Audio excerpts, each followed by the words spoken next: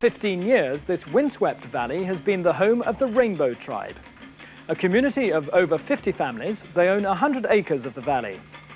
Living close to the land, there's no electricity, water is from a well, and the loo is in the hedgerows. This has to be the ultimate green way of life. Outsiders would have to work hard just to stay alive. But in Tipi Valley, everyone is here out of choice. Steve Mills came to the valley 11 years ago. His daughter Jessie was born here and lives with Steve in their teepee. His son Van is now 16 and has had his own teepee for the last 3 years.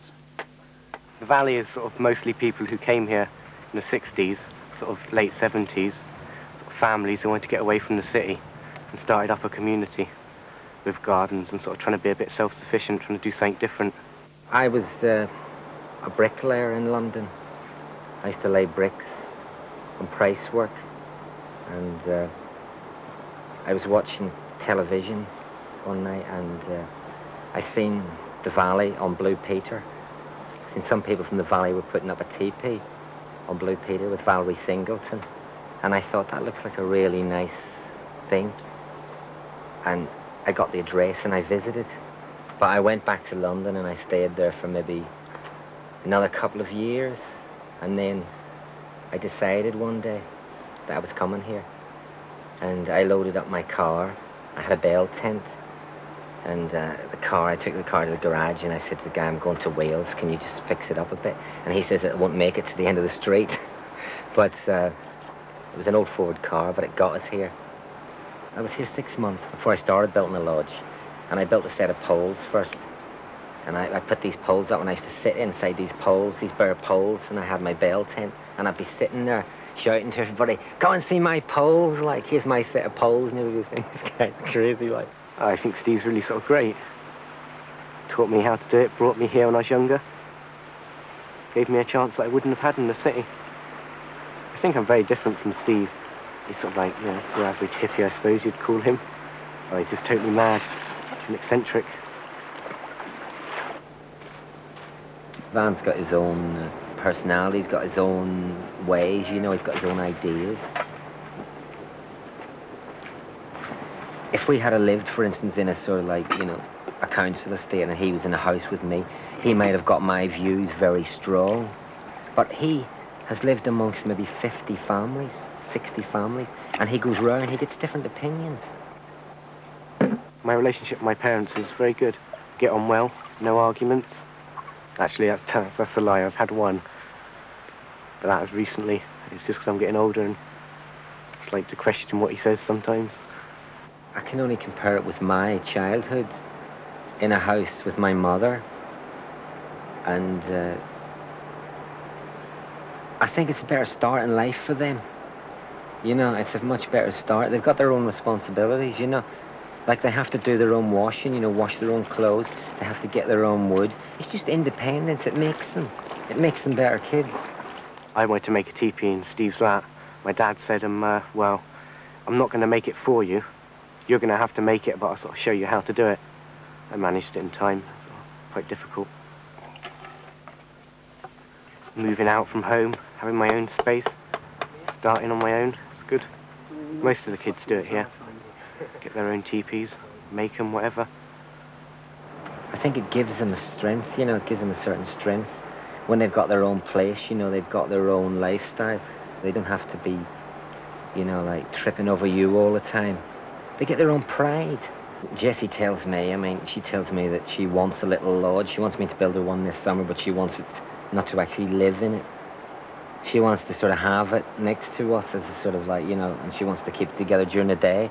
So I think it'll be a gradual move for Jessie. She's still 11. The boys didn't go out till they were 13. No, I like living with Steve and stuff. I would like to move out until I'm older. This place is definitely not the nuclear family. There are family groups within it, but people are coming and going all the time. Hey, girls. Hey, start waking up yet? Hey? Kids come and stay here, and my kids go and stay in other lodges, and we eat together communally, you know, we sweat together. We do lots of things together. To maintain a teepee and keep the elements out and keep it dry and, you know, keep it comfortable, get wood. It's a lot of work, but it's like anything else. When you've done it for 10 years, it becomes very easy. People come here struggling, you know, new people, and you see them, they really struggle, and they make everything seem really hard, but the people that have been here are just, they just do it. Right then, Van. You get sort of boys coming down from the city and they just don't have a clue. But, just come in, don't know what to do or anything. Can't go and get wood, always get the wrong wood, and they soon learn. Everybody has to learn, don't they? I could probably survive a lot better, sort of do all my own cooking and run my own place. Most of them are still living with their mothers and having it all done for them. Used to be a lot of girls here, but then they all sort of left. Their parents moved. They just seem to want to get out and get a career together. As most of them go out, want to go to school, want to live in a house, they want all the mod cons and whatnot. I haven't got any GCSEs or anything. That I don't want a career really, as such, like that anyway. All the parents teach their own children. So it's okay. We've had the school inspectors down and whatnot. Seem to think it's okay, the way we do it. I think it's very limiting for kids at school. I think they could learn 10 times more here. And they're clever, the kids are very clever.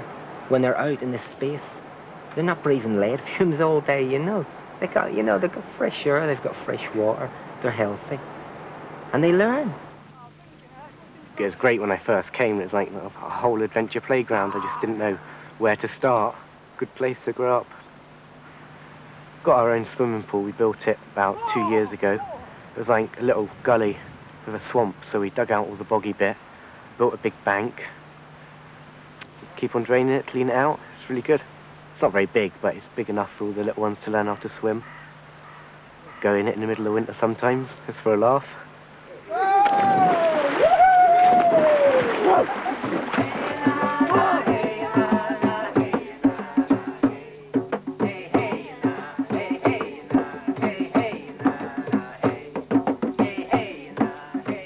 My most prized possession in this teepee is, I'd say, this drum.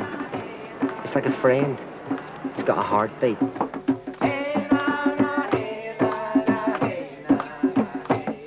Oh, they're just from all over the world. There's chants. Some of them are Sufi chants, North American Indian chants.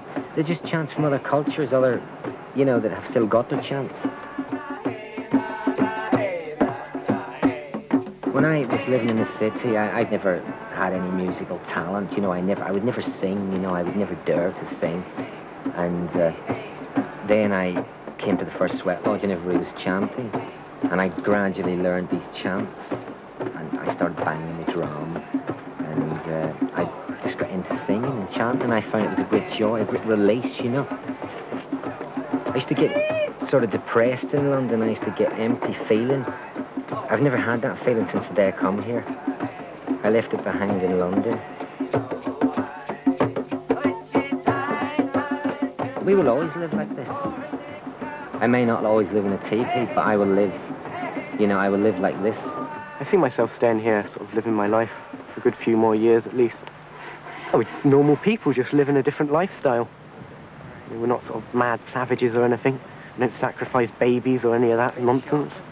I think if people were to live near the earth and touch the earth and live near the earth, they wouldn't be normal, but they'd be very sane. They'd become very sane. They would realize that this, you know, they were floating about space on a ball, you know, they were actually on a planet. It's good for you, yeah, I think it would benefit a lot of people. Fascinating. That was the Rainbow Tribe. Now, if you'd like to know more about the items we've covered in today's programme, then do write in, sending a stamped addressed envelope to Living Now, Home Life Fact Sheet 9463, BSB, PO Box 350, Leeds LS 99 2BS. That's it from us for today. See you soon. Bye-bye. Bye-bye.